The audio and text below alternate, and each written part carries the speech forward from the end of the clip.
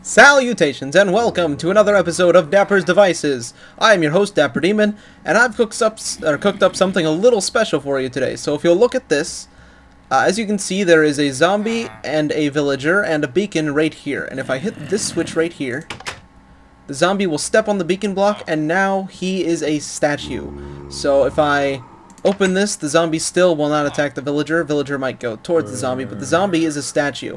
Now, there are a couple of issues with this statue machine that I've created, and that's... Hold on, let me get this villager out of the way.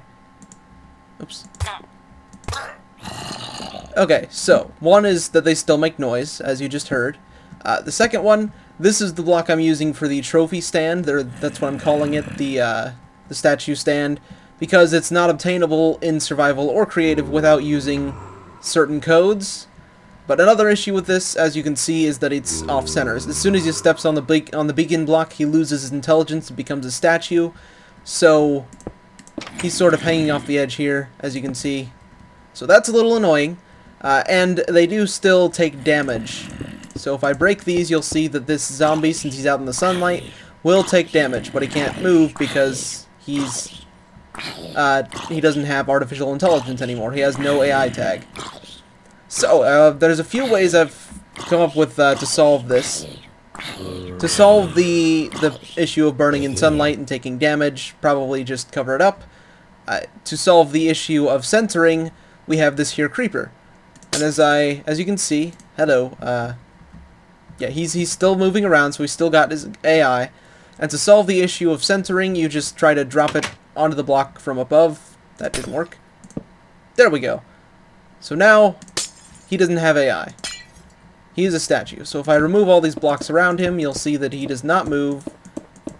They will retain the pose they were in when they lost their AI. And you can break this block too. He'll just float in midair. You can break that block, you can replace it with whatever you want. But yeah, also, you don't have to name tag these guys. You can if you want. Name tags do work on them, but you don't have to use a name tag to get them to stay there. So right now he's in the spawn chunks, so I can't demonstrate that. But here's the machine that makes it work. So, let me just break all these blocks here, and you can see the inner workings of this. So there we go. This button, once you load it into your world, you want this to be in the spawn chunks, right? Or in order for it to work anywhere in your world. But as long as it's in the spawn chunks, it should work anywhere in the world. And here's how it works. These two blocks right here, command blocks, are just filling this constantly with redstone. If I just grab another one of those, edit that to -1 and redstone block. Whoops. There we go. Now it'll work. This is filling it with stone, this is filling it with redstone. That's using stone to reduce lag, because if I was using air, that would have to constantly update the light. This button right here activates this one, which sets the whole thing going by putting a redstone block right there.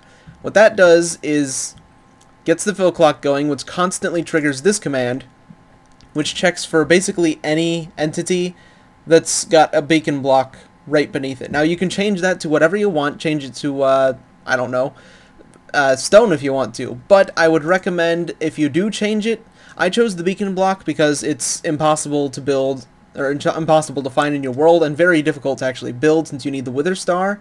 So that makes it the ability to actually make trophies pretty rare. You can change that to whatever you want, but I recommend that if you do change it, you keep it as something that you don't find naturally in the world. So, for instance, if you just decided to set that to grass, then everything would freeze that's standing on grass. So that would not be a good idea unless that's what you want. And after it does that, it doesn't touch this command block. That's just triggered by this button here. But after it does that, it will check for anything standing on the beacon. Again, if you change the other one, the beacon and the other one, you'll have to change this to the same thing. And it just sets the block underneath it to double stone slab. That only works if this works. So, for instance, if a player walks on a beacon, since it can't set the player's no AI tag to 1, then it won't actually trigger. Actually, if you check in this, it'll say failed to... Okay, never mind, that didn't work. But if I step on this, as you can see, it stays as a beacon and it won't change into something else. Now, this can be a little annoying if, say, you have an actual beacon somewhere in here, and something walks over it, it will turn into a statue, but you can probably make that easy just by putting some glass over it, over the beacon, so that nothing can stand on there. Whoops. Okay, one thing I did forget to mention real quick, if you haven't worked with command blocks before, you probably won't know this, but there's a game rule, and if you have it set to... Hold on, let me just type it in. Command block output. And if that's at true, which is the default, then when I hit this button, you'll see the chat is constantly spammed with block placed. And when it's successful, it'll spam it with other commands, but it'll just constantly spam the chat with useless info. So what you want to do is type /gamerule command block output false, and I'll paste that into the description too, so you can copy that if you want to. But as you can see, the text fades, so it's not constantly spamming your chat box anymore. So, thank you for watching. There will be a download link to this machine in the description. Remember, keep it in the spawn chunks if you want it to work everywhere in the world. If you enjoy the video, please leave a like, but until next time, farewell.